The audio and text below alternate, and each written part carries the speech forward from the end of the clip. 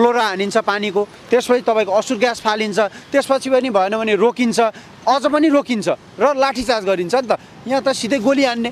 काठमाडौँमा आन्दोलन गरेका थिएनन्, झोले कार्यकर्ताहरूले गाडी जलाएका थिएनन्, न्यायाधीशहरूका विभिन्नका कार्यकर्ता जलाएका थिए नि त। तर आज एउटा मन्त्रीको गाडी जल्यो भन्दैमा एउटा युवा, 2 जना युवाको जीवन लिन मिल्छ त? ललितपुर जिल्ला प्रहरी कार्यालयको प्रमुख एसएसपीले राजीनामा दिनुपर्छ, गृहमन्त्रीले राजीनामा दिनुपर्छ, आइजीले राजीनामा दिनुपर्छ, प्रधानमन्त्रीले पनि राजीनामा दिनुपर्छ। जो उहाँहरूले गोली खानु भएको छ, यो एउटा शहीदका रूपमा मात्र होइन, यो नेपालको इतिहासमा एउटा नयाँ युवाहरूको भविष्य उज्जवल बनाउनका निमित्त एउटा नजिक एउटा इतिहास बन्नेछ। आन्दोलन भोलि पनि हाम्रो आन्दोलन भोलि 12 बजे। कर्फ्यू लाग्न सक्छ नि त सर? कर्फ्यू लागे के हुन्छ? तोडिन्छ। त्यसो भए तोडिन्छ। अभिव्यक्ति स्वतन्त्रतालाई, भोइस अफ चोइसलाई मैले युज गर्न पाएन भने, मलाई गोली हानिन्छ भने म गोली खान तयार छु। लोकतन्त्र किन ल्याएको त? नमस्कार, यतिखेर हामी पाटनको अस्पतालको गेटमा छौँ। यहाँ युवाहरूको लासको जब गोली हानेर सरकारले युवाहरूलाई यसरी पोस्टमार्टम गर्नुपर्ने अवस्थासम्म पुर्याएको छ। यहाँ विप्लव खण्डका जो जुझारु युवा भाइ पनि हुनुहुन्छ, हजुरलाई स्वागत छ विप्लव। धन्यवाद, नमस्कार। आज हेर्नु न, ग्वारखुको त्यो बालकुमारीको त्यो रोडमा युवाहरू, 2 जना युवाहरू रङरङ्गै ढलेको अवस्था, दर्जनौँ घाइते भएको, सिकिस्त घाइते भएको अवस्था छ। यो अवस्थालाई कुन रूपमा लिनुहुन्छ विप्लवजी?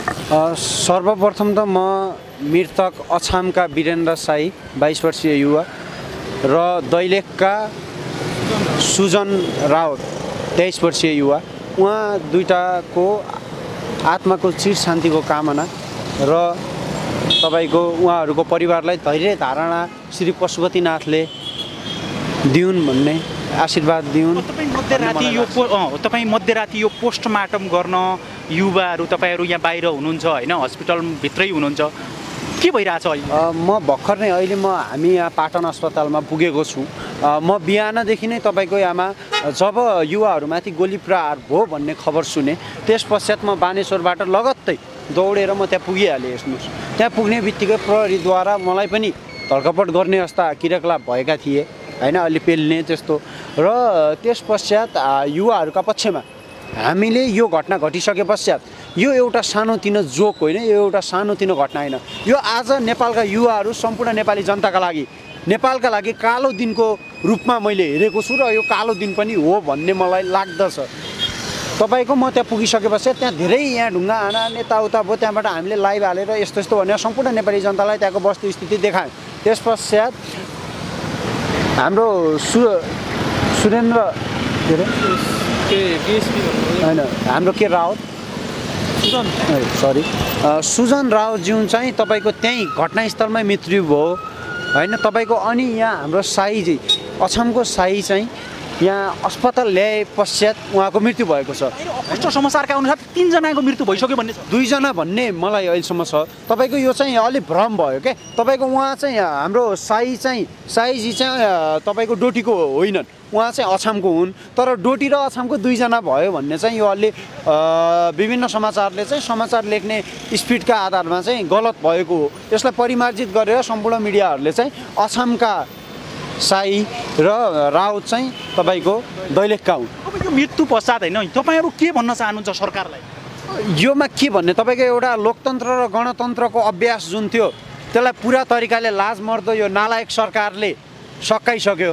अब लोकतन्त्र गणतन्त्र भने आवाज नउठाए हुन्छ, पहिलो कुरो। दोस्रो कुरो चाहिँ तपाईँको एउटा युवाहरू जसले देशमा मैले रोजगारी पाउँछु भनेर लडे, उनीहरूलाई रोजगारी दिएनन्। तपाईँको दैलेख र सुदूरपश्चिम र मध्यपश्चिमका अधिकांश युवाहरू रोजगारीका सिलसिलामा भारत जान्छन् र केही बढी रोजगारी पाउँ र केही बढी आर्थिक स्रोत कमाउँ भन्ने भावनाका साथ उनीहरू कोरियाका लागि प्लान गरेर कीर्तिपुरको एउटा कोठामा बसेर, भक्तपुरको कोठामा बसेर, कुना काप्चामा बसेर उनीहरूले मेहनत गर्छन् र उनीहरूले हामीले फेरि इक्जाम दिनुपर्छ भन्दै गर्दा उनीहरूमाथि तपाईँको गोली प्रहार गरिन्छ। आन्दोलनको प्रहरीले युवाहरूलाई आन्दोलनका क्रममा रोक्ने पनि चरणबद्ध प्रक्रियाहरू छन् नि त। हामीले पनि एमसिसीदेखि निरन्तर हामीले पनि आन्दोलन गरेको राष्ट्रघातीका विरुद्ध।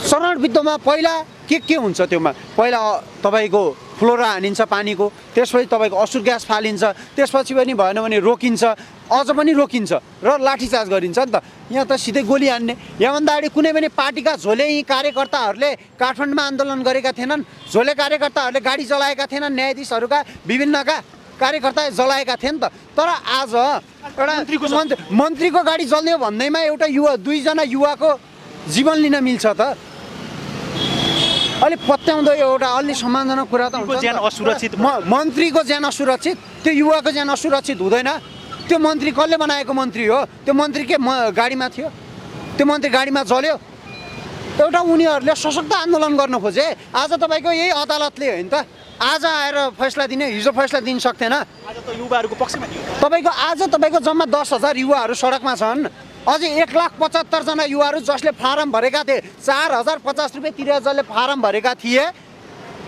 ती युवाहरू पनि सडकमा आउने दिन आउनेछ सरकारलाई खबरदारी छ र हामीले के भनेका छौँ भने जो युवाहरूको ज्यान गएको छ काठमाडौँ तपाईँको यो ललितपुर जिल्ला प्रहरी कार्यालयको प्रमुख एसएसपीले राजीनामा दिनुपर्छ नैतिकताका आधारमा गृहमन्त्रीले राजीनामा दिनुपर्छ आइजीले राजीनामा दिनुपर्छ प्रधानमन्त्रीले पनि राजीनामा दिनुपर्छ के का आधारमा आजसम्म कुन चाहिँ आन्दोलनमा गोली हान्ने आदेश दियो त्यत्रा पार्टीहरूले त्यत्रा वाल फोड्दा दिएन गाडी जलाउँदा दिएन हैन तपाईँको हामीले पनि आन्दोलन गरेका हौँ आन्दोलन यो निरन्तर रहन्छ यो सशक्त ढङ्गले अघि बढ्नेछ तपाईँले हामीले भनिसक्यौँ पाटनमा हाम्रा सुदूरपश्चिमभरिका युवाहरूले यहाँ साथ दिनेछौँ देशभरिबाटै सबैले साथ दिनुहुन्छ भन्ने मलाई आशा छ यहाँ पाटनवासीले पनि साथ दिनुहुन्छ यो विषयमा भन्ने मलाई आशा छ र दैलेखवासी सम्पूर्ण युवा साथीहरू तपाईँको किस्ट हस्पिटलमा जम्मा भएका छौँ सुदूरपश्चिमका सम्पूर्ण युवाहरू यहाँ जम्मा भएर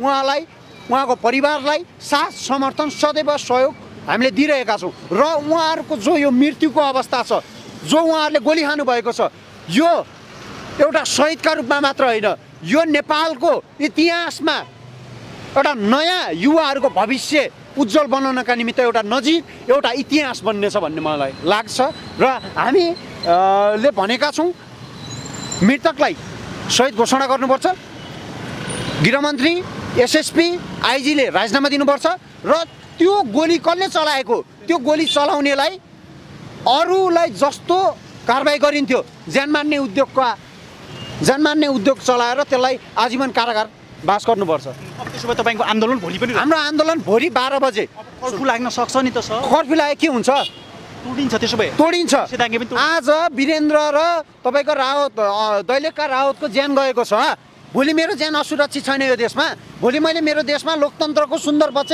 अभिव्यक्ति स्वतन्त्रतालाई भोइस अफ चोइसलाई मैले युज गर्न पाएन भने मलाई गोली हानिन्छ भने म गोली खान तयार छु लोकतन्त्र किन ल्याएको त लोकतन्त्रको सुन्दर पक्ष नै भोइस एन्ड चोइस हो नि त तपाईँको हैन त्यो मैले पाउनुपर्छ भन्ने मलाई लाग्छ र यी युवाहरूको बलिदानलाई एउटा इतिहास बन्नेछ र आउने युवाहरूको पनि भविष्य बन्नेछ हस् धन्यवाद हस् धेरै धन्यवाद नमस्कार